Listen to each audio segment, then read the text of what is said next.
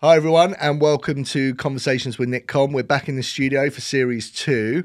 Today I wanted to really cover a topic that was close to my heart, which is ADHD, something I personally suffer with or have been diagnosed with actually. And I wanted to bring in someone excellent who we could have a good conversation with regarding this topic. So today we've got David Levy in from N20 Counselling. Thank you, David. Hi, thank you. David is a therapist specialising in ADHD. So today's going to be a great show, and we're just going to talk about all things ADHD. We'll probably get distracted and see where we go from there. So kind of opening up, David, what does ADHD stand for? Well, I mean, literally, it's attention deficit hyperactivity disorder. I think the acronym does it a little bit of a disservice, actually. Okay, why is that? I think it was about 15 years ago, they introduced a slash between D and the H. Okay. So it became attention deficit hyperactivity disorder, and maybe that gives you a bit more insight into sort of the duality of it. Typically, people with ADHD suffer with attention deficit, so that, they can't concentrate, they can't focus, they can't remember or listen, or they suffer with attention hyperactivity, which is where the brain becomes sort of overloaded. Mm-hmm. And, the sort of the number of thoughts that are going through people's heads just feel too much. And that's when they begin to suffer with things like emotional dysregulation and so on and so forth. Very literally, it's that attention deficit hyperactivity disorder. But in reality, it doesn't even begin to explain what the condition is actually about. Yeah, it's certainly, it's, I think when some people get whacked with it, it's like, wow, and I mean, what can cause ADHD? There's a lot of different factors. There's no actual known scientific thing that we can sort of lump it on. We know that there's a genetic factor. So 4 out of 5 children that are diagnosed will have a relative with the condition. So there's certainly a genetic element. There's considered that it's possibly an environmental element as well. So, sort of the way that you grow up can potentially affect it. But what that may typically mean is that a lot of kids, for example, display ADHD-like symptoms and sort of how they grow up, and particularly through puberty. If they receive the kind of the things that they need, you've got a good chance of that stuff kind of just sort of evening out and being okay. If the environment is sort of conducive to it expanding and growing and sort of gathering strength, then it can certainly do that too. There's sort of scientific studies, and I mean, in scientific terms, it's all relatively recent. ADHD really only appeared as a term as ADD in the early 80s, where they're sort of looking at things like activity in the prefrontal cortex, which is this part of the brain right here, which deals with sort of emotional regulation and decision making and things like that. There are studies that suggest that sort of the people with ADHD, their brains are actually slightly smaller in certain areas. There's more grey matter, they call it. There's also things like premature birth is a possibility. Activity during pregnancy is a possibility. I mean, there's quite a variety of factors. Yeah, I mean, it's impossible to pin down, which is probably pretty fitting for the condition. Really. Absolutely. Yeah. I mean, I know when I was at school, there wasn't any of this ADHD. You're a little shit. Yeah. You're not paying attention. You get sent home, slap on the wrist or whatever. Yeah. And that is kind of what it is. We knew about dyslexia, and there are some common. There's certainly some things that are in common, which is hence why it's such an intense diagnosis from a consultant psychiatrist. And I recall when and it can affect you in other ways, because I remember when I was at school, I wasn't paying attention, and the teacher was talking about something or other, and I remember putting my hand up to ask a question, and the question that I asked him was exactly what he just said, and everyone laughed. And that kind of really took a ripple effect on me later on in life, or continuing on from school, asking questions, because I thought, well, what if that happens again? I don't want to be embarrassed and humiliated and what have you. So I think nowadays it's definitely become better, because there are people, the teachers or other professionals within the schools that are kind of trained to kind of spot signs or symptoms, I suppose. There are, for sure. But there's also a lot of people that get missed along the way, even now. I mean, I suspect you and I probably aren't that dissimilar in age. And, you know, I'm the same. You know, I was the naughty kid at school. I was the clown at school. And it was all because the person that I actually was, I didn't have any chance of being able to access, you know. And I hear what you're saying. You know, people in that day and age, you know, I started my secondary school in 1990, you know, and they didn't have the mechanisms. But there is also a case to say, well, maybe someone somewhere should have asked if there's a why. You know, why is this person acting in this way? You know, they're naughty. Okay, you want to lay that sort of label. That gets thrown at a lot of ADHD people when they're kids. But the question should be, why? And you know, when you have that human element, whether it's a teacher or anything like that, people will get missed. Yeah. It's just inevitable.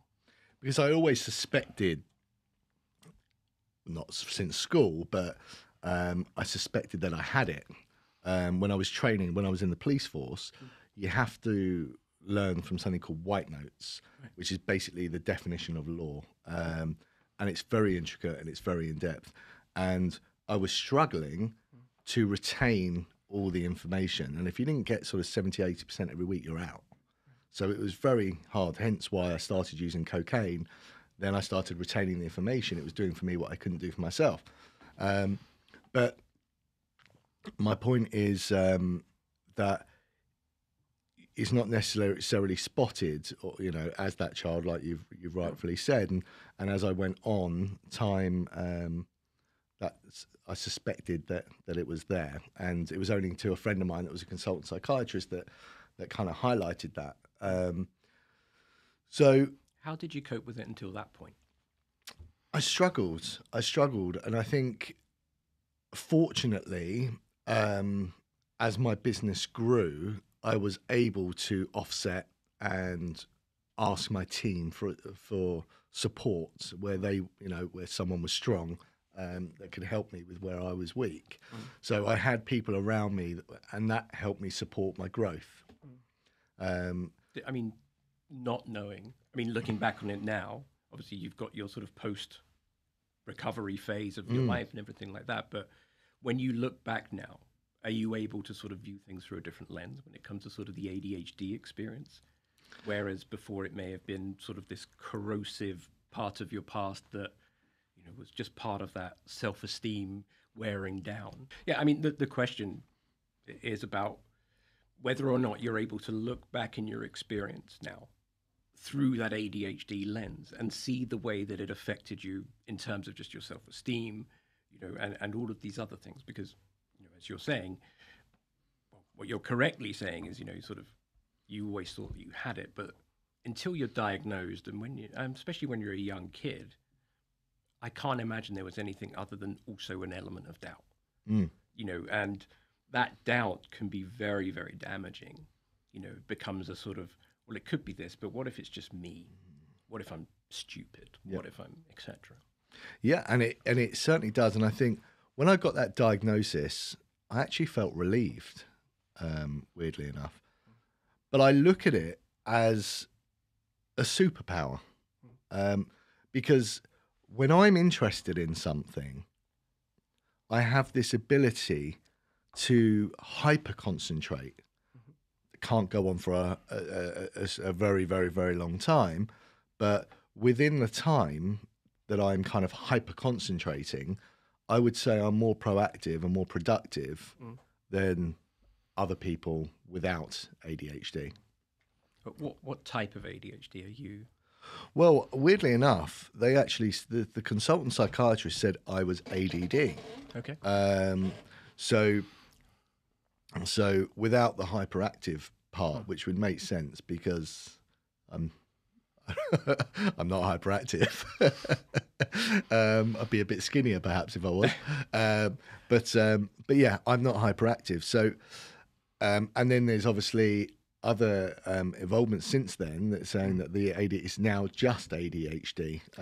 Yeah. So from what you're saying, and I think this goes back to what I was saying before about how the term ADHD doesn't serve it. You are hyperactive. it's hyperactive of brain, not hyperactive of movement. I mean, it is in some cases, in some aspects, but excuse me, the hyperactivity is the mind. It's the driving force. You know, one of the questions that they ask typically of people when they're doing the ADHD assessment is, do you sometimes feel as though you're driven by a motor? And that Interesting. That can be inside or out, you know. So there is a hyperactivity there for you. I mean, it's interesting to hear that you're diagnosed with ADD, because it's a term, as far as I'm aware, they haven't used since, well, it's come out of the DSM. I don't know if you know what the DSM is. No, what's that? It's the manual by which doctors, psychiatrists, etc., use as sort of reference for criteria for diagnosis. So for ADHD, for example, there are something like, I think there are 9. That could be very, very wrong, but there are a number of criteria whereby, as if you fit, I think it's 7 of them, then you qualify for that diagnosis. And so I think I had about 15 of those 9. Yeah, well,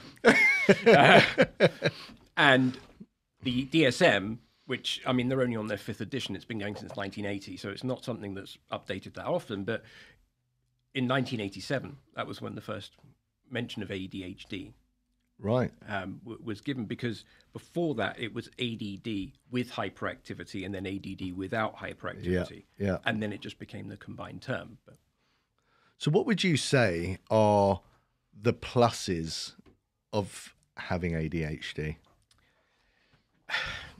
As an adult diagnosee, or just in general?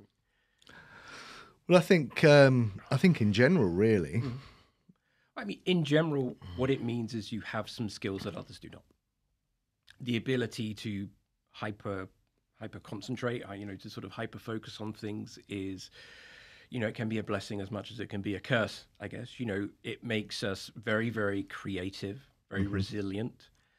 Overwhelmingly, people with ADHD have spent a lifetime building coping mechanisms just to sort of achieve some sense of normality. They're incredibly creative people. They're very much like addicts, in as much as they're very, very resourceful, and when something is needed in that ADHD brain, that uncontrollable drive, they will find a way to get it by hook or by crook.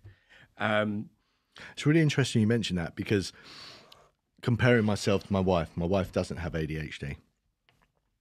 When a problem happens, she will dwell in the problem. When a problem happens, I will focus on the solution. It's, how do I get out of this? How do I get out of this? And I suppose, would you say that's one of the tools that we kind of self-develop? Yeah, it is.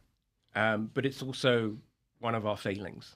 Right. At the same time, which is, one of the latest of many contradictions that I'm sure will come up today, that what we're doing is we're not seeking the solution. We're seeking a solution as quickly as humanly possible, just so that feeling, which is a very similar feeling to an addict who needs a fix, you need the feeling gone. And that's what it's really like for ADHD people. It doesn't matter whether or not it's the carefully considered solution. Or right solution, or best solution. It's just, I need it now. Yeah, to take away this. Absolutely. And this is why, there are so many parallels between addiction and ADHD behavior. And ADHD people, they're constantly drawn to things like sugar and caffeine, anything that provides that very, very quick fix. Interesting. So why, when they treat ADHD, quite commonly a consultant psychiatrist would prescribe an amphetamine. Why is that? Is there a connection there between why an addict may look, or why someone with ADHD may look for a stimulant, like me with cocaine, and quite commonly with many others? I'm not as familiar with the science of addiction. I mean, the scientific answer is typically because people with ADHD have been observed to produce less dopamine, and the dopamine production that they have is more quickly absorbed back into the system. So when the brain is stimulated, so when we treat with stimulants, we create more dopamine. And because the dopamine is being artificially created and there's more of it, it takes longer to be reabsorbed back into the system. So it brings you up to that same level. I think, and it's impossible for me to say with any certainty because I'm ADHD, but for a lot of people with ADHD, and this is certainly true of me, what I might describe as that high of amphetamines in terms of my ability to concentrate, to rationalize my behavior, to regulate my emotions, and so on, is fairly typical. All that amphetamine does, that artificial feeling of high, is bring me into a level playing field with others. Because I tried many different amphetamines, different and non-amphetamine based drugs, but especially the first kind of port of call is usually an amphetamine based drug. Now, we put this down to me having, I've been clean over 13 years now, but such high tolerance to stimulants. So when I took the medication, I hit this come down, that shakiness you get when you're in addiction, and that paranoia and what have you. And I felt I could concentrate less. It had a complete adverse effect. So, and I tried all different ones, literally all different ones, but none of them seemed to work. So I'm unmedicated, and I've found, as you mentioned earlier, some coping skills. Some of which work, some of which don't. So what other, for people that are in a similar position to me, that have maybe are not taking medication currently, and I suppose for lots of them. Yeah, absolutely. And I suppose there's probably a still huge portion of people that are taking medication that still require further support and help. Where does therapy come into that? What we have with ADHD, and my particular work overwhelmingly is with adults with ADHD who are stumbling into a diagnosis, in their 20s, in their 30s, in their 40s, in amongst all of the coping and all of the resourcefulness and all of that is a life of, I said to you before about doubt, feeling that perhaps they haven't fulfilled their potential, a feeling that life could be different. They've grown up anxious or depressed. The comorbidity, we call it, with ADHD is, anxiety, depression, stress, addiction. These things are very, very common. To treat ADHD in isolation is to it's only the tip of the iceberg. And where therapy can come in, particularly with adults who have had a recent diagnosis, is to help process the feelings of grief and the feelings of anger and sadness and all of these typical signs of a loss, because there's so much of a life that has gone before, which, especially if you're like myself, I had a very positive reaction to medication. There is a sort of a wishful thinking, well, I'm medicated now, and what could have school been like is a very, very common one. Yeah. Where people sort of sit there and they go, well, that explains it all, but I've been walking around with this for 30 years. So that's really where the therapy comes in. And if you have a therapist who at least understands ADHD, let alone has it, some therapies also include, just some practical parts of helping people put strategies and tools in place. Therapy provides the level of patience that is required that, partners or families often don't have. Therapy, a natural part of therapy is understanding that failure is almost inevitable. You're going to try something, or something is going to get suggested, and you're going to come back. And you're going to, well, that didn't work. And your therapist hopefully is going to say, okay, well, we try again. Keep going. Because they're used to that kind of failure as well, I suppose. Absolutely. I mean, my most, I think that the thing I hear the most from people that are new clients that I see because of ADHD is some version of, I can see you know what I'm talking about. And that understanding is so, so important, because medicated or not, it's essentially you're living in a new skin almost. When you get that diagnosis, suddenly it becomes, you have a framework around which you can make the adjustments It gives you some sort of pointers as to where you can and can't do things and names for them, which means that you can then come up with names to counter it as best you can. I think I struggle a lot with when I get long emails. And the amount of books I've bought at an airport to take away on holiday and never read, right? Although I may read the first chapter about 17 times, but I find that, you know, I buy a book or I read a book and read the first chapter. By the time I finish the first chapter, I'm literally exhausted. And then by the time I pick the book up again, I've forgotten what happened in the first chapter. So it makes it very challenging to try and, you know, to move forward and it's something. But I find, what would you suggest would be someone that's in that position, what they could do to perhaps get focused?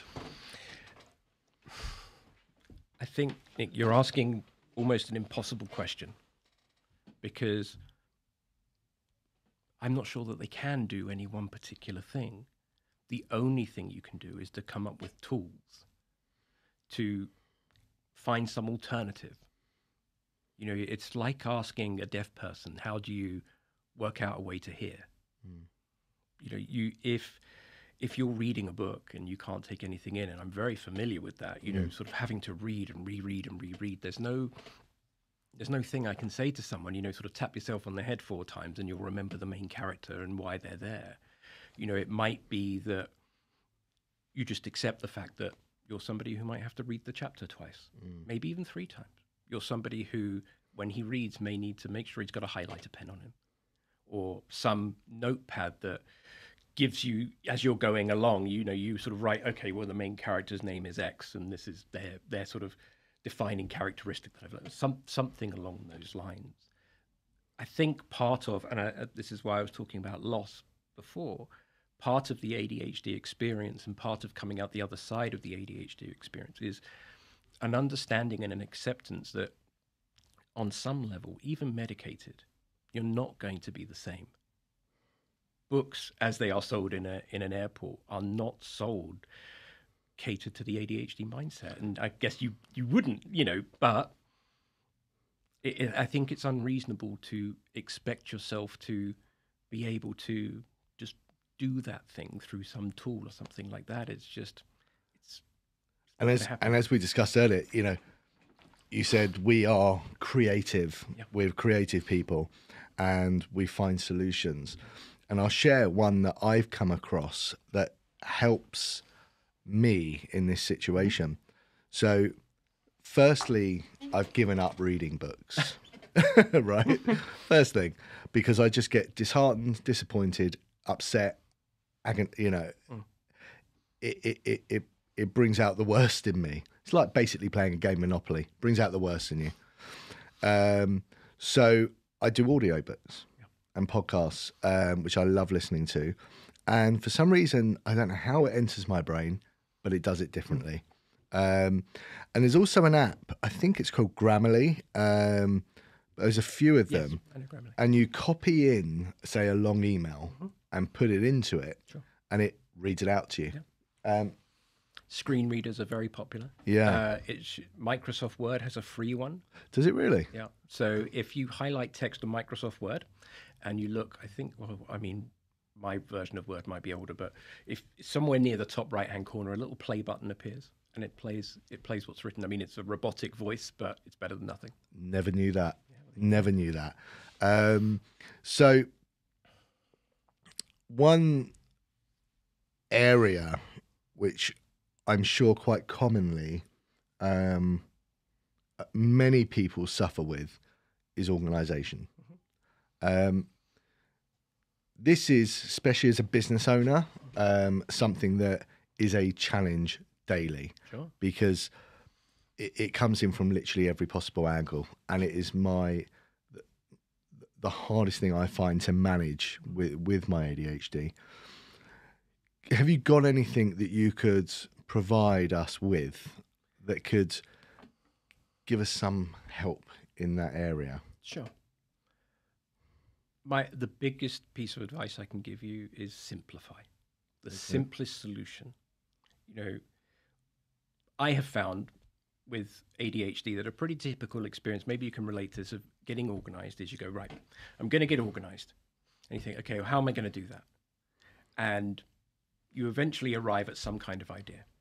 And then you spend loads of time thinking about how that idea is going to be structured. And then you start putting that idea together. And then, and so on and so on and so on. And by the time you've got down the road with that, it's so complicated and so convoluted that you've begun to realize that it's probably not suitable for the purpose that you originally intended it to be, and you go back to square one, and people go around that circle time and time and time again. My general rule with ADHD people when we're talking about this is create something like you were creating it for a child. You want to get organized? Pad and paper, write it down, keep it as simple as possible. You need to keep track of a lot of appointments, for example. That's my world. It's all written down, and only ever written down. I tell my wife, and we do sort of couple support groups and things like that, that if they're not in diaries, if they're not written down, they don't exist. Don't expect it to be remembered. It doesn't exist. Although the wives always remember everything, even an argument from 1984. Yeah, when you didn't pass me the salts, and to borrow a joke from Ben Elton, and the other things I would say, just in terms of sort of simplicity, is give yourself a single area. Maybe it's in the house, maybe it's just if you're someone who needs to lead an organized life. I'm a business owner too. Mm-hmm. You have one place where everything goes, and as long as it's in that place, even if you're losing stuff along the way, you know that you have a place where it gets put, down the road, and it all lives there. And that's a really good point, because I think where I could be going wrong is I'm trying to be paperless when I'm better with paper, if that makes sense. Sure. So I've got, whenever I save a document, I just save it to my desktop, right? Because the filing cabinet's there. I've got the OneDrive folder, but it's the sections within the filing cabinet that I struggle with. Sure. And then when I need to go and find something, it's like, oh, what did I put it under? What did I store it under? So I suppose what I like about what you're saying is that simplifying element is keep it in one place. So I'm trying to do two separate things, which clearly isn't working. No. I mean, I'm very lucky in that my work, the confidentiality of my work, and sort of the responsibilities of people's information I have is so tight that actually keeping everything written is a huge tool for me. I'm not sure. I mean, I'm registered on some GDPR stuff, but I don't keep anything online. Nothing, not a thing. And it's a system that works for me, and I suspect it'll be a system that works for a lot of people. Just to have the simplest way of doing things. It seems like a stupid question when you put it so easily. There are no stupid questions. You're ADHD. Yeah. So, your brain immediately jumps into, it's not just a question of organization. What you're saying in your own head is organization equals paperwork, meetings, people, etc. Your brain immediately goes into hyperactive mode, which means that it doesn't know what to do with all of that information. So it's sort of like, a tornado gets created and it all gets swirled around, and you might be able to focus on one bit of 1 minute, but then it goes. Yeah. So it makes sense in the moment, but then the next moment it's something else. So it makes total sense what you're saying. I think that's fantastic. I think we've covered pretty much everything that I wanted to discuss. I'm sure there's going to be many people listening that have that something's rung true with them, or there's got a lot more questions. Is there anything, firstly, that you felt was suitable that you'd like to? In terms of what helps, or anything regarding maybe a common question that you're asked as an ADHD therapist? Sure. I mean, I think the most common question that I get asked after a diagnosis is, okay, what now? Okay. And the most common question I get asked before a diagnosis is, yeah, what difference does it make? And to me, they're the same question. That what you do is, the diagnosis gives you a framework. And where would they go for that diagnosis? So typically, if you're going through sort of NHS, you would go to see your GP and tell them that you think that you have ADHD, for example. They may have a sort of an introductory conversation with you, but it really depends on the GP's familiarity with it. They will then refer you to a psychiatrist who will give you an evaluation. There's some pre-evaluation work that you have to do. It's likely that a family member will be asked to provide some background information. The issue with that currently is that the waiting list, so we're, based where we are, is about 18 months at the moment. And the secondary issue is that if you decide to look for a private diagnosis, for instance, you'll be looking at a wait of between 3 and 6 months and a cost of somewhere in the region of £1,000 to £1,500 by the time you've had your consultation, had your follow-up, and been prescribed medication.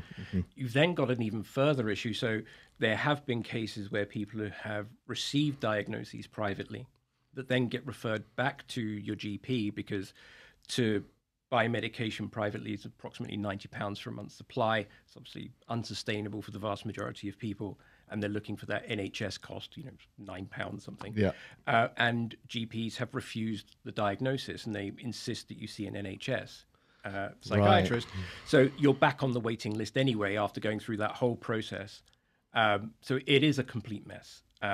But there are charities out there. So I do some work with charity ADHD UK, and they're very good with a process which is called Right to Choose. I don't know if you know. Yep, I've heard of that. So Right to Choose enables you to sort of, in very simple terms, take control of your treatment, really, isn't it? You chase down the appointment yourself. You find sort of centres that provide NHS assessments. You book the appointment in yourself, and then you go back to the GP and let them know that the assessment is essentially happening at this time, and they do whatever is going on in the background.